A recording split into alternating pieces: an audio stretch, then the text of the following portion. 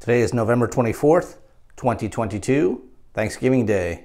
And what better way to celebrate it than to opening up a new G.I. Joe? Stay tuned.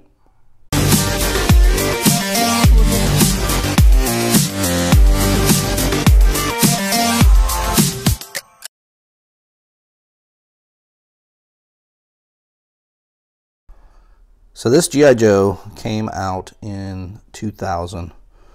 And it was dedicated to the Navy SEAL trainees out in Coronado.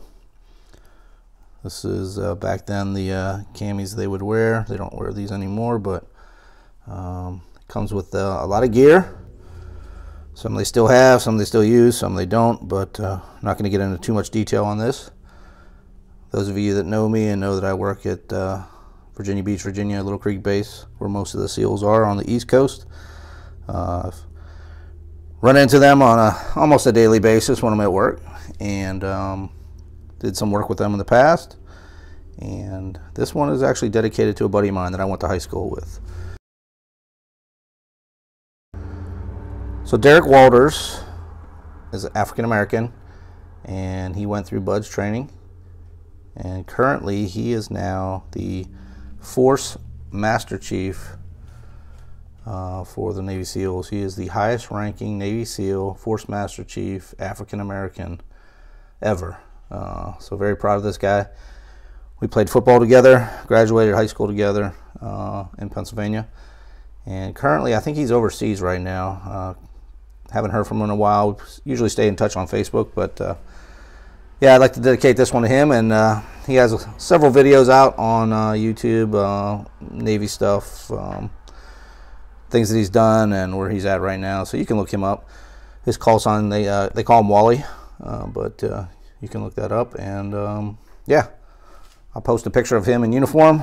Doesn't look anything like this, but hope you guys enjoy this. And again, this is dedicated to my buddy Derrick Walters.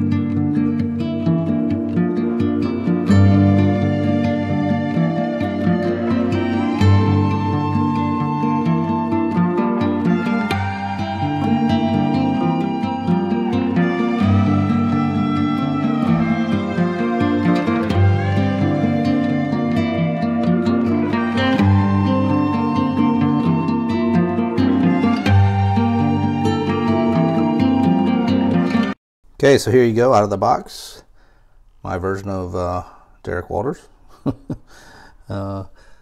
It's interesting, they really dirtied up the pants, which is kind of cool, actually, in the back.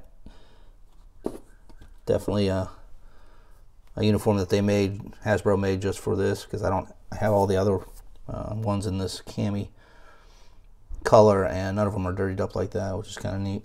You got the ring out bell. I'm sure everybody knows what that is. If you've watched any shows on Navy SEALs, you know what that is. It comes with a set of boots, fatigues. Has a knife here, but no sheath. Thanks again once Hasbro, not thinking ahead. Life preserver, which is also dirtied up, which looks pretty cool. He's got his scuba fins over here. He's got his mask, his breather and rebreather, I believe, right here. Yep. It says a PT log, that's physical training log. They don't have individual logs, so this is way out of scale. Usually the logs are big enough to have at least 4 guys on it. This would be maybe 2, maybe 3, so a little short. They didn't have to put that in there, but again, something new. I don't have one of those, so it's kind of cool. It's got a knit hat and a boonie cap, which definitely still in use today. He's got his comms right here. He's got his M16, no longer in use. MP5 looks like, called a room broom gun.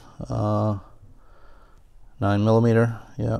Ammo clip I'm assuming that's on there because I didn't see it in the box. And that's about it. Dog tags and vest. Oh, a watch. Should have a dive watch. There you go. I'm just reading off the back of the box. And 2 grenades. So yeah, everything is there. Everything looks complete. Again, no backpack, no sidearm, no sheath for the knife, but we'll make it work and we'll add it to the collection. Again, I'll post some pictures up of Derrick Walters. Hope you guys enjoy this. Hope you guys have a happy Thanksgiving, those of you that are following me. And stay tuned for the next box opening. And as always, keep on collecting.